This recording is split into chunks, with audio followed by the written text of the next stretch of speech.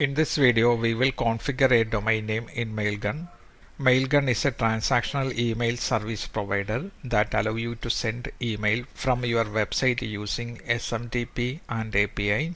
With the MailGun pay-as-you-grow plan, you will be charged for the actual usage. At the time of this recording, it costs 80 cents for sending out 1000 emails. Click on Sending. Click on Domains. Then you need to click on Add New Domain. Here you have option to select region. If your web server is in USA, you can use US region.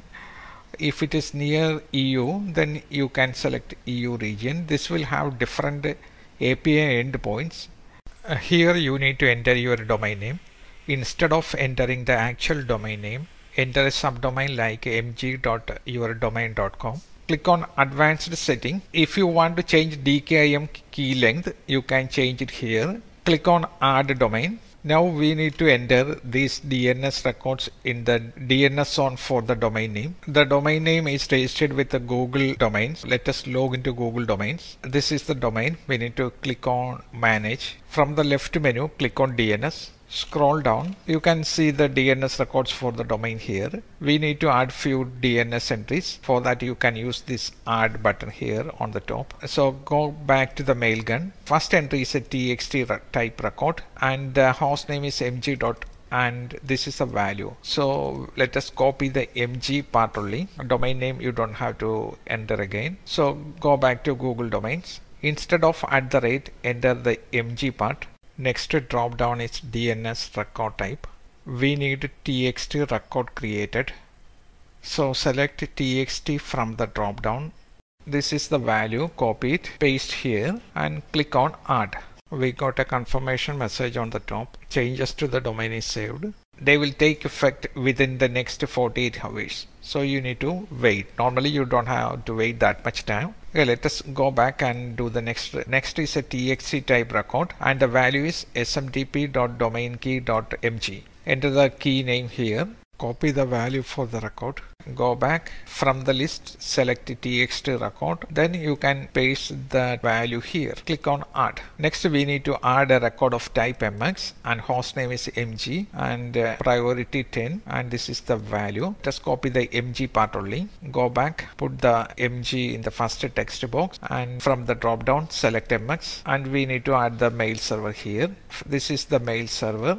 Instead of adding, we need to add the priority, then the MX record. Next, we need to add this. Again, priority is 10. Now click on Add. It will add to MX record. This is the MX record for the main domain. Since we have put MG here on the first text box, we will have MG on this side. This is the MX record we just added. This is MG, MX, and the priority and the domain. Finally, we need to add a C name. The host name is email.mg. Enter that in the first text box. Then from the drop down select C name, copy the mailgun.org value and paste here and click Add. So we added all the DNS records. Now we can click the verify DNS setting button in MailGun. Almost everything is green now. First two text entry have green text MX record also verified. The last entry is not yet verified. This is because it is the last DNS entry we have added.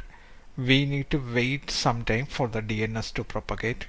So let us check again and see if this get updated. Now the domain name is verified and you can send email. You have two ways to send email. This is the SMTP. This is for sending email with API. You can use various programming language like Ruby, Python, PHP, C#. For SMTP, you can select here. That will show the default credentials. You can go back to the domains. Now you can see this domain have a green tick mark. That means the domain is verified and ready to use.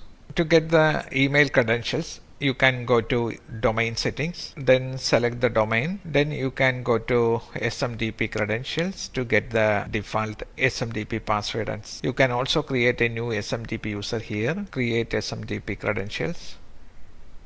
Now we have an SMTP user created. This is SMTP user and the new password has been generated. You can copy it from here. Click on copy. If you want reset, you can click on the reset password. That will generate a new password. I don't need this test user we just created. Click on delete to delete this user.